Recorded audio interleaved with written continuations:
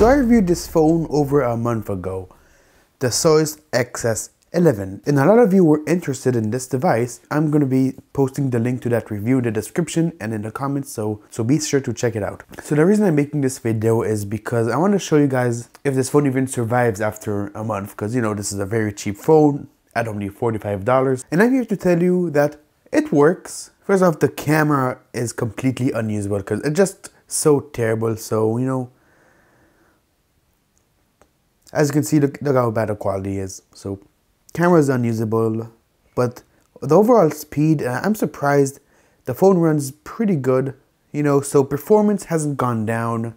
That's mostly because I don't install much apps. As you can see, there's only WhatsApp, Gboard, and there were a few games, but I deleted them, and that's about it because, you know, the storage is very low. So as a backup phone, it can work just fine, of course. I've also connected the SIM, you know, the call quality is fine, so you can make phone calls, no problem. So as you can see, the phone works fine. It's a cute little device, very fun to have, you know. The only problem I really noticed is when you power off the phone for a few days, then the battery completely drains. So if you're planning to turn this phone off for a while, you better be ready to charge it, because if you don't, then it's going to be completely dead.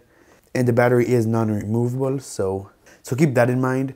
But yeah, other than that, this phone has been very reliable. I suspect that this phone is going to keep on working for about a year or two before the major problems start. So, you know, as a daily device, it's definitely possible, but the only problem is if you don't install much apps. But if you do, then this is best suited as a backup device. And what's good about this phone is that it doesn't take up much space at all, so you can just throw it away somewhere and go use it when you need to.